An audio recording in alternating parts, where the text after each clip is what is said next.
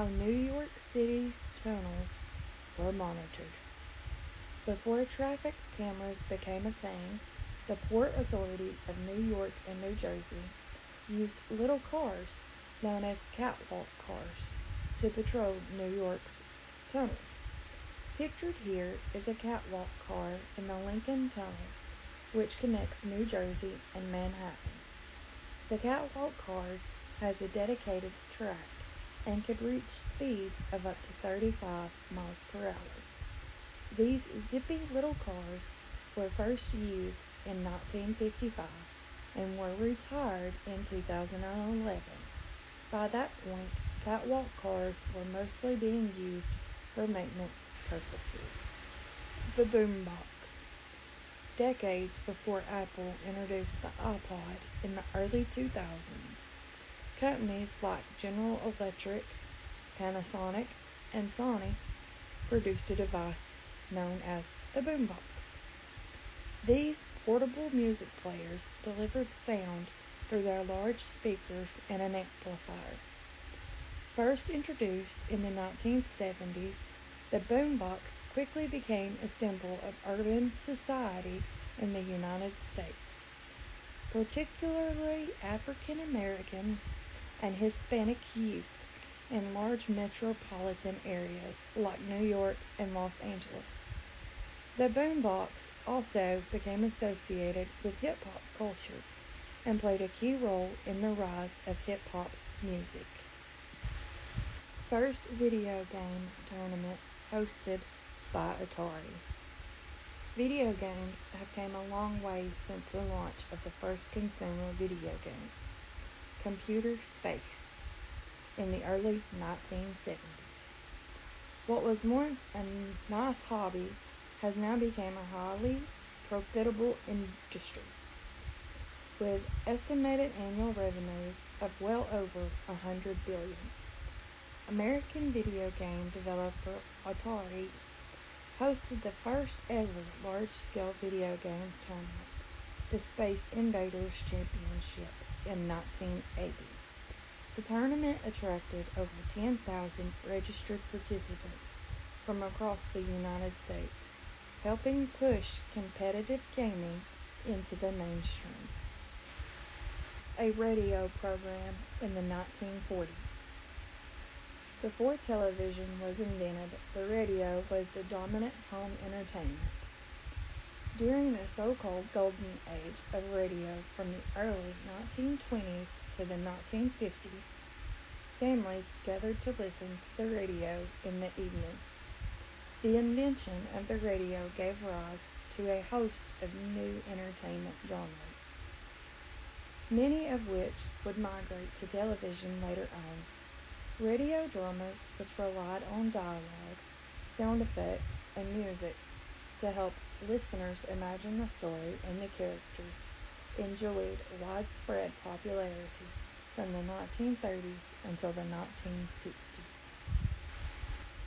Stockholm's gigantic telephone tower.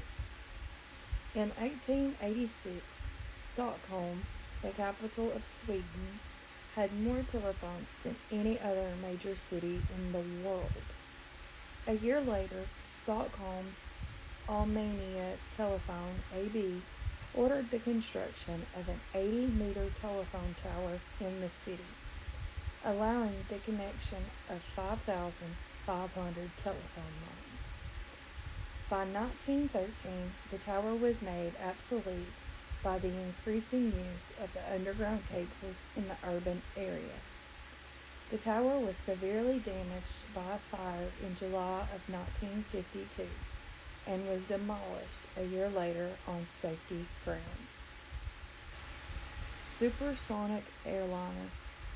Flying via the Concorde aircraft was expensive, but it could take you to your destination in style. The aircraft also traveled at twice the speed of sound.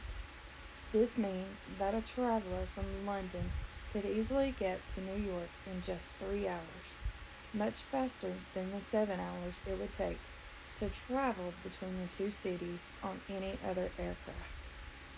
However, the global downturn in air travel following the September 11th attacks. The crash of Air France Flight 4590 and the lack of maintenance support led to the aircraft's retirement in 2003. The only other supersonic aircraft to operate commercially was the Soviet-built Tupolev Tu-144. Detecting threats before radar.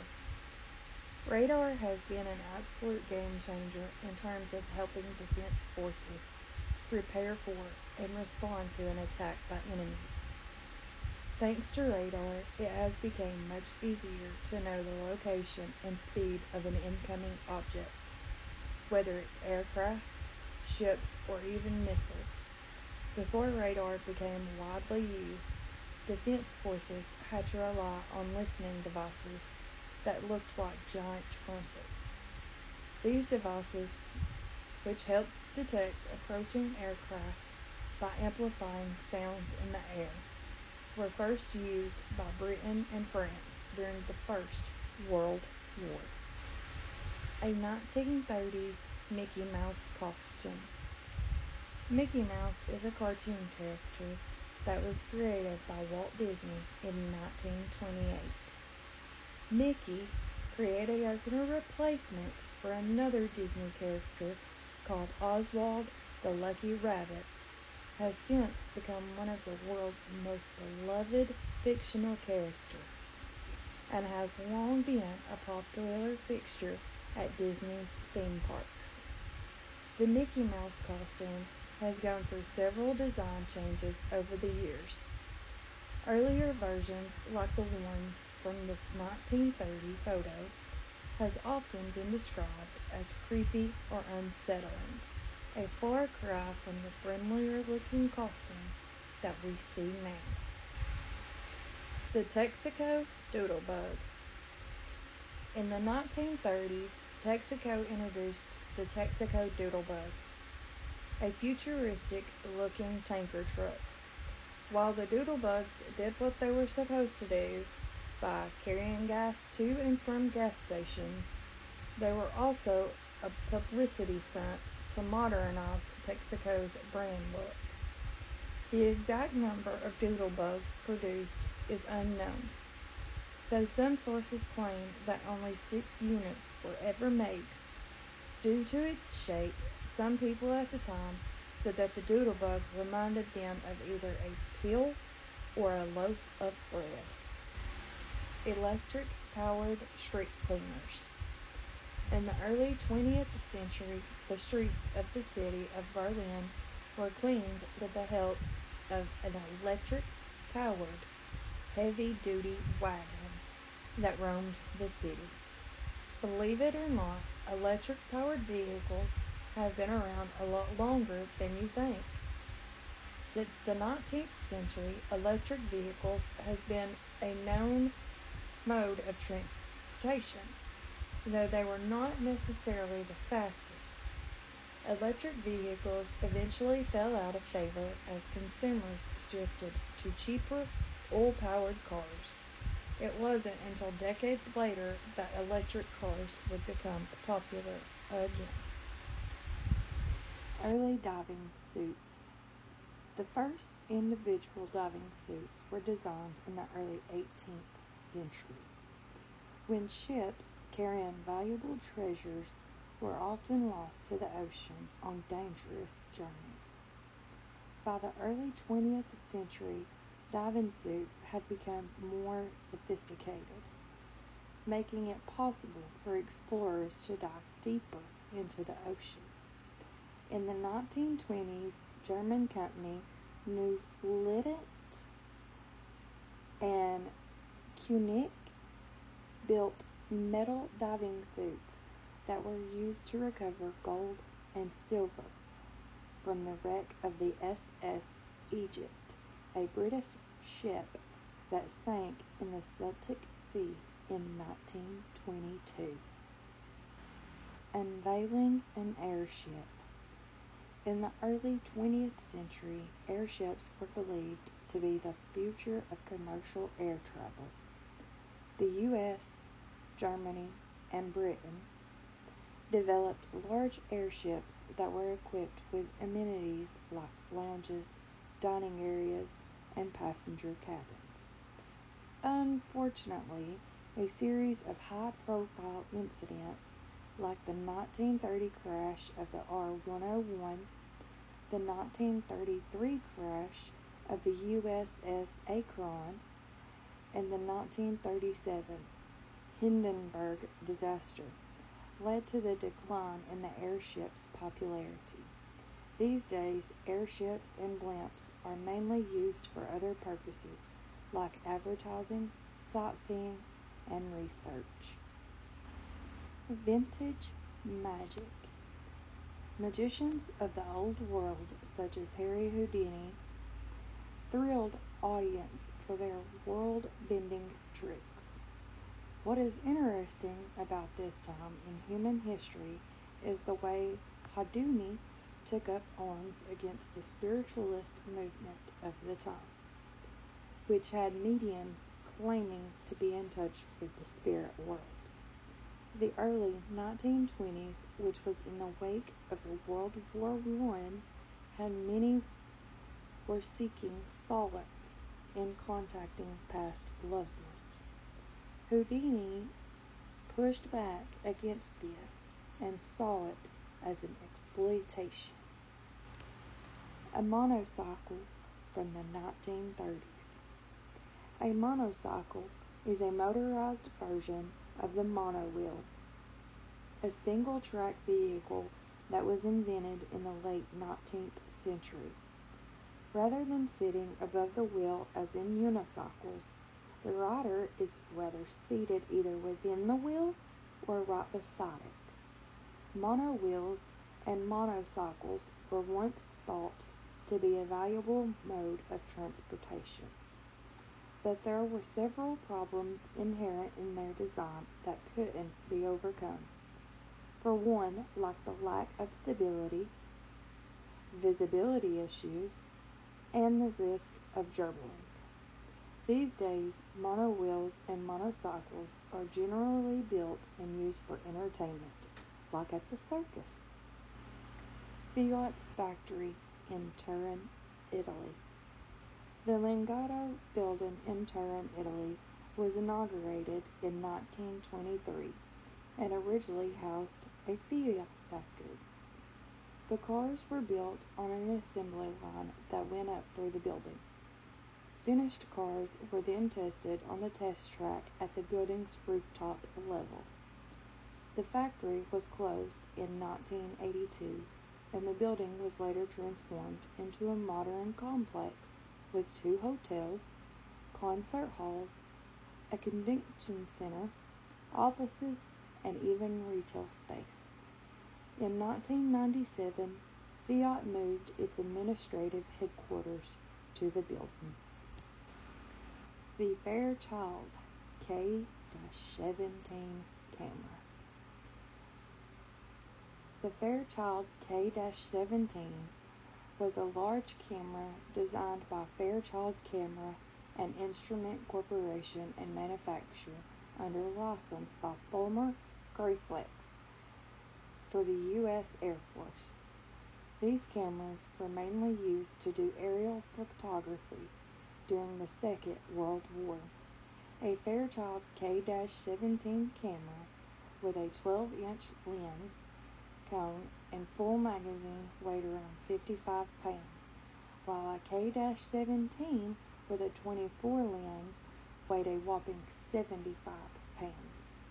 Another camera that was used for a similar purpose in the 1940s was the Kodiak K-24. Riding the Rotor. The Rotor is an amusement park ride that was designed and patented by Ernst Hofstadter, a German engineer in the late 1940s.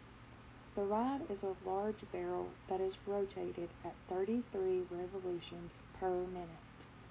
Once the barrel reaches its full speed, the floor retracts, leaving the riders stuck to the wall due to the force. Rotors have been built at numerous amusement parks in Australia and the U.S. since the 1950s, including this one at Kennywood in West Mifflin, Pennsylvania. This photo was taken in 1955. Michelin Man on Tour. Michelin Man is the official mascot of the French tire manufacturing company, Michelin. First unveiled in the public in 1898. Michelin was created by French cartoonist Marius Rosselin, also known as Au Galop. This photo shows Michelin on tour in 1926, before televisions became common and billboards were a rare sight outside of city centers. Businesses like Michelin would go on tour to advertise their product. Mascots like Michelin were an integral part of the tour, often to attract young children's attention. Two daredevils play tennis. This photo of two people playing tennis on the wings of an airplane may seem fake, but this did happen. Two daredevils, Gladys Roy and Ivan Unger, performed this stunt 3,280 feet above Los Angeles in November of 1925. Both Roy and Unger were wing walkers or barnstormers who regularly performed similar stunts at various events across the United States. This particular stunt was performed on the wings of a Curtiss JN Jenny plane piloted by Jack Tomic, the inner auto scooter. The microcar, the smallest type of car, first appeared on the streets of Europe after the Second World War.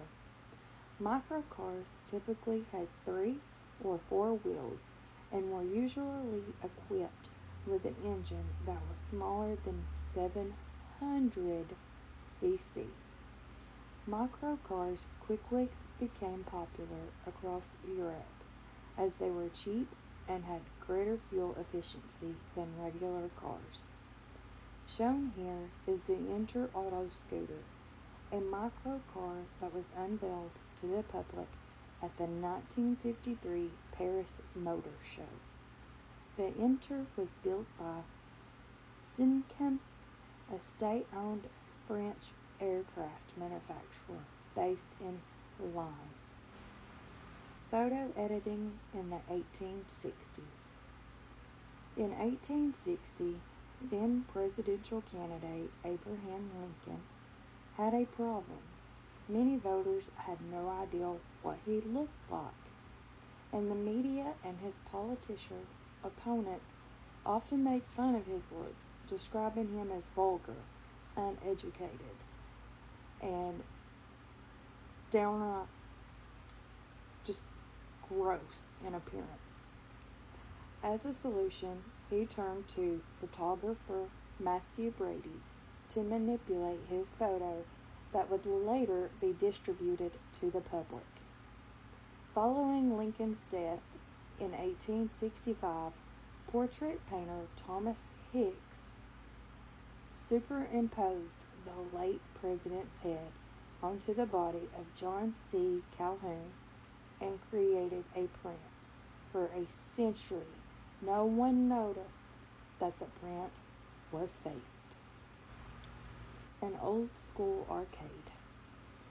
Before home video game consoles took off, gamers flocked to amusement arcades, where people played arcade games, including video games, pinball machines, redemption games, electromagnetical games, claw machines, billiards, air hockey, and more.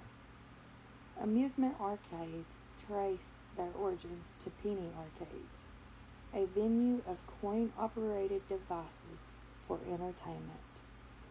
that began to emerge in the early 1900s. Massively popular video games like Space Invaders, Galaxian, and Pac-Man were introduced to arcades in the late 1970s to the early 1980s, a period that would later be dubbed as the golden era of arcade video games. An old library tool.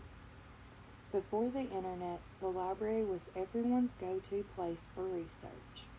People would spend countless hours browsing the shelves and searching through books, journals, and magazines to find the information they needed. This 300-year-old library tool, on display in Mexico, allows its users to keep multiple books open all at once. Much like today's internet browsers, anyone using it could easily switch between tabs, saving them from the hassle of having to shuffle through multiple volumes at different tables. Air travel attire. Nowadays, most of us slap on a pair of sweats or leggings and hustle out the door to go through the long pre-flight process that we've all become accustomed to. However, before air travel was standard during the golden age of commercial aviation, people dressed to the nines for their travel. Taking a flight was a big deal and was viewed as luxury. The glitz and glamour were a part of the experience, with air hostesses while stocked bar carts and meals served on fine china. Travel by ship. Before planes, people traveled by ships. During the end of the 19th century, many immigrants traveled on iron-hulled steamships to the Ellis Islands port to the United States. These transatlantic liners would carry 1,900 people, with about 500 of those being employees, and about 1,100 steerage passengers. The rest were cabin class passengers. Steerage was smelly, noisy, stuffy, and offered limited privacy. For first class passengers, it was a luxurious experience, with saloons, ballrooms, and top quality dining. Public telephone booths. Prior to most everyone in modern civilization having a cell phone at their fingertips, phone booths were a standard part of the cityscape. To make a call, you inserted your coin and dialed your desired call through the rotary dial. It was standard practice to wait your turn as someone made their call on their way to work or to catch the bus. It is hard to imagine in a world that is way more tailored to our specific needs, isn't it? Old world box, called penny farthing. Penny farthings were the first machine to be called a bicycle, and were popular during the 1870s and 1880s. The large front wheel provided high speeds, since every rotation of leg gave considerable distance and comfort, owing to the large wheel providing greater shock absorption.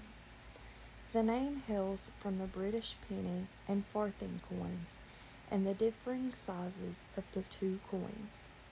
Although the trend of the penny farthing bicycles was short-lived, it did become a staple of the Victorian era. Horse buggy as the main mode of transportation. In today's modern world, high-performance cars can have upwards 700 horsepower or more. However, in the 1800s, it was just a few horses and a buggy as the primary needs of transportation. Transporting people and goods was a costly feat in the 19th century, as animals required large quantities of food and water, and the roads were, let's face it, bumpy dirt roads. Now contrast that with the trailer full of horses we are now able to haul. The first New York Fashion Week. The first ever New York Fashion Week took place in 1943 and took place with the nearing of World War II. Though fashion shows had been a part of culture and society, the New York Fashion Week was the first of its kind in grandeur and scale. The legacy that followed would come to represent style and fashion for decades to come, and marks social elitism on an international scale. Corsets. They would typically be worn as under or outerwear in an effort to raise and shape the breast, tighten the midriff, support the back, and make the women stand up straight. The earliest known corsets appeared in the 16th century and have been used for centuries within tribes within the Caucasus, but we mostly think of corsets as garments worn by the English. Contrast corsets with the shapewear that we have today, and it certainly shows the way we've evolved and also how we have stayed the same. The very first NASCAR race. The first NASCAR race took place on February 21st, 1949, at the Charlotte Speedway in North Carolina. There were about 13,000 fans on hand watching the 200-lap race. NASCAR's earliest races featured the pre-World War II models of the 1939 Ford Coupe and were raced on dirt roads with what may be considered a sparse crowd compared to today. First rocket from Cape Canaveral. In July of 1950, NASA launched their first rocket from Cape Canaveral, Florida. At the first time, the rocket reached a new record height and went even higher than the current orbit of the International Space Station. The rocket was named Bumper 2, and it would be the first of many rockets to launch from Cape Canaveral. But, however, ladies and gentlemen, that is all I have on Old World Photos today. Thank y'all for watching. Please like for more videos. Until next time, Godspeed.